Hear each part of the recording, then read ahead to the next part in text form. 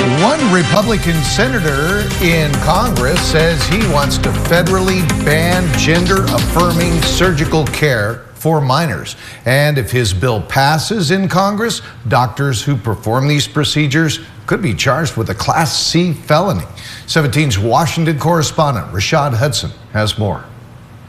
I think in America, we're going way too far, way too fast. Ohio Republican Senator J.D. Vance wants to federally ban gender-affirming care for minors. In a number of countries, Rashad, where you see these procedures happening at all, they're only experimental and they're only for purposes of research. The legislation would make performing gender-affirming surgeries on minors a Class C felony. It also bans the related use of certain medications like puberty blockers. But we're talking about children who I think really don't know what they're getting themselves into. Violation of this proposed law would be punishable by up to 12 years in prison.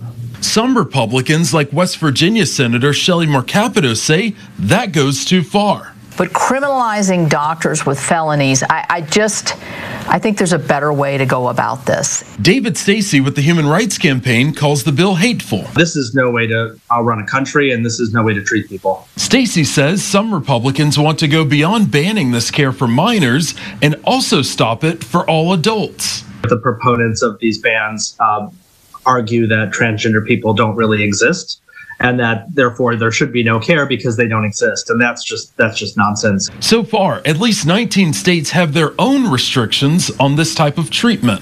Reporting in Washington, Rashad Hudson.